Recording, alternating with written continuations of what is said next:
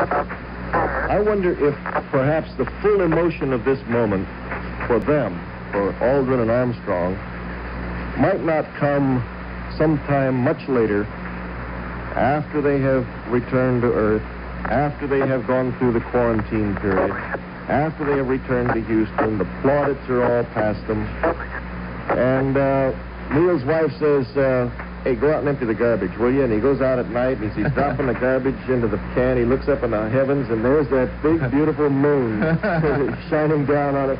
Maybe then it might hit him. What am I doing? Dropping garbage. I've been there. I don't know. Somebody's got to empty the garbage. Sitting here looking at that picture and that desert scene and all, you know.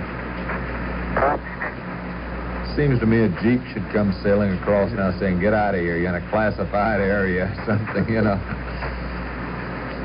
Well, once again, the two men are back in the lunar module. The hatch has been sealed. The cabin has been repressurized. But we're out of voice contact. There seems to be a breakup of signal between astronauts Armstrong and Aldrin and mission control. Telemetry data indicates the cabin pressure is back up to about normal, almost 5 pounds per square inch. LEM's systems look good. Crewmen should now be transferring back to Tranquility Base's environmental control system, and later we'll switch to the vehicle's communication system. We estimate it'll be another 10 to 15 minutes before they're on the LEM communication system.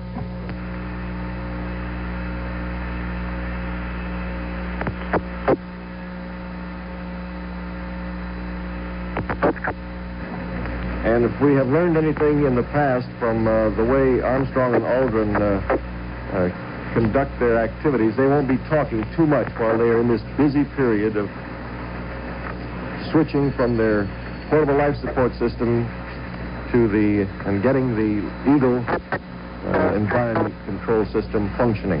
Lunar module flyers Neil Armstrong and Edwin Aldrin are back in the LEM.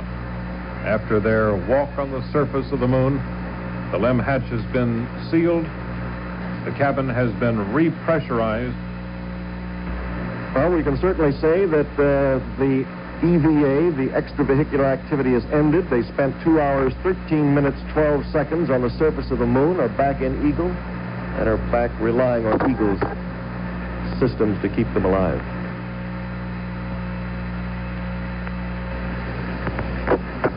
In the background, a bit of static from mission control as ground controllers here wait for the men to move on to the communications system in the LEM itself rather than in the portable life support system. And a replica of the American flag on the lunar surface is now being erected here in the control center.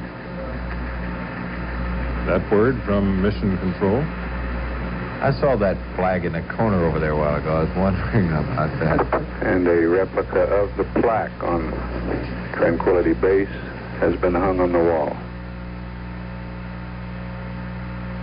Altogether, inside and outside their moonship, Armstrong and Aldrin spent nearly a day in this strange, literally unearthly place.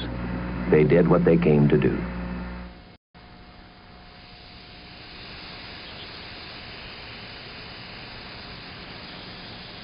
Yes, we see it. We see it. Here it is.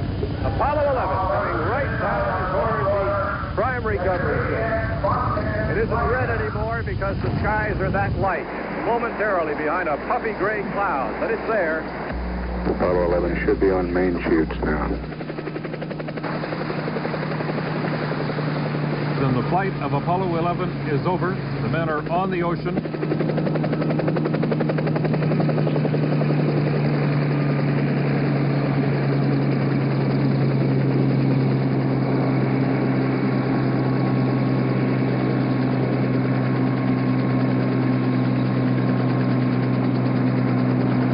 Word from Mike Collins inside the spacecraft. He says the crew is excellent. The crew is excellent. The helicopter designated as the retrieval helicopter is equipped with biological isolation garments for the swimmers who will go to the capsule and throw the garments inside the capsule where the astronauts will put them on.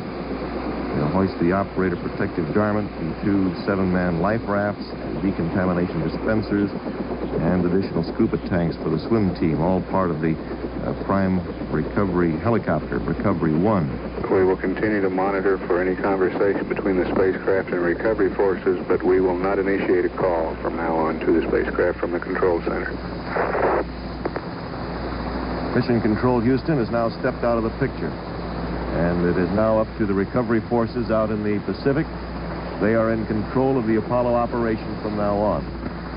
We might add it. Everything is running right on schedule, so to speak, here, about where they thought it would be in the timeline after landing, as the whole mission has gone.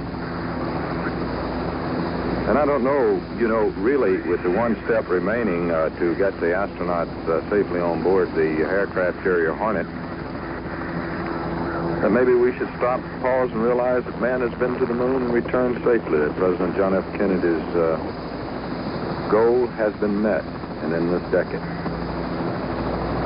Going back to the early days of Mercury, flash distances were so far apart from where they were, and to think that man has come 250,000 miles through space and been able to land within 15 miles of a courier is almost unbelievable within itself. And of course, you have to also take into consideration that possibly the carrier was off the target. But the helicopters were there immediately. They were never out of sight of the spacecraft. The helicopter recovery units were there, and the frogmen were in the water almost immediately, getting the flotation collar around while waiting for the Hornet to draw up alongside. So that's Lieutenant Clancy Heidelberg is there outside the spacecraft in his raft. They will open the hatch, and Heidelberg will throw the 3 isolation garments inside the spacecraft, which the astronauts will don before emerging and being taken back to the carrier. Then, of course, aboard the Hornet, they will go into a portable quarantine unit, sort of a house trailer arrangement, there on the carrier, and will remain there until that house trailer can return them to Houston Control, or Houston Lunar Recovery Laboratory. There are, to set the scene for you, there are 3 helicopters hovering over the spacecraft. It's just past Dome slightly there in the recovery area. The aircraft carrier Hornet is now approximately 4 miles away and is closing within range here to bring the astronauts aboard shortly. Full rescue procedures now underway. Two of the spacemen are out of their capsule.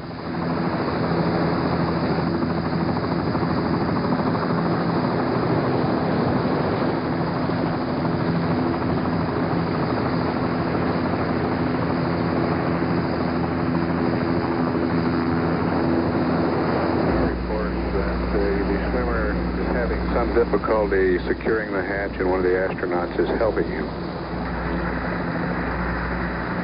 The sea is a little rough here. 3 to 6 foot waves was the forecast. And as we look at the spacecraft bobbing in the water, it's easy to tell that the seas are at least that. Winds about 18 knots. The wind's strong enough, in fact, that they pulled the spacecraft over upon landing with its sharp end down, and for a few minutes there, until it was righted by the flotation balloons, there was a second loss of communication. The aircraft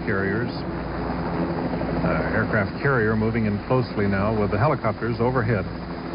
Lieutenant Heidelberg spraying the hatchway on the spacecraft now. I have sprayed on the forward portion of the command. All 3 of them now in the raft, right alongside the space capsule, 100 feet away at the end of a tether, and with an anchor to stabilize it is another raft with the frogmen who had installed the flotation collar.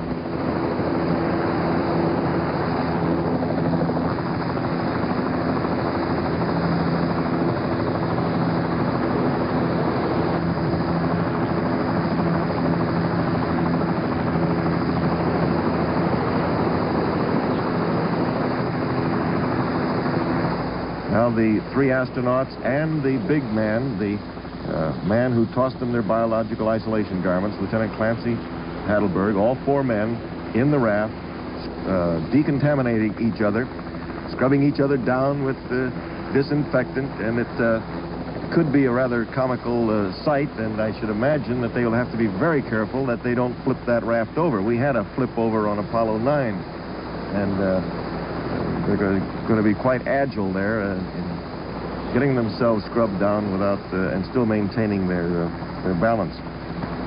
Once the decontamination process has been completed, then the astronauts will be raised into the helicopter while the big man